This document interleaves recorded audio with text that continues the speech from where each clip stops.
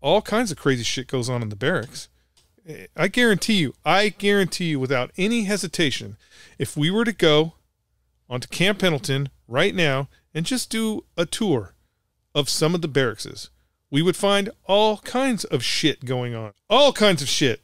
Crazy ass shit going on in the barracks. Not just, young ladies. I'm talking, I bet we could go to the barracks right now and find a drug ring going on right in the barracks. I guarantee it. We could find it. Not hidden, not nothing, because again, they don't visit those rooms anymore. They don't.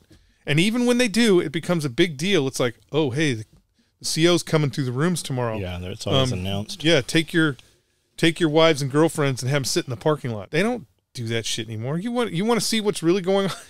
You want to see what's really going on in the barracks? Go to the barracks at 4:30 in the morning and sit in the parking lot.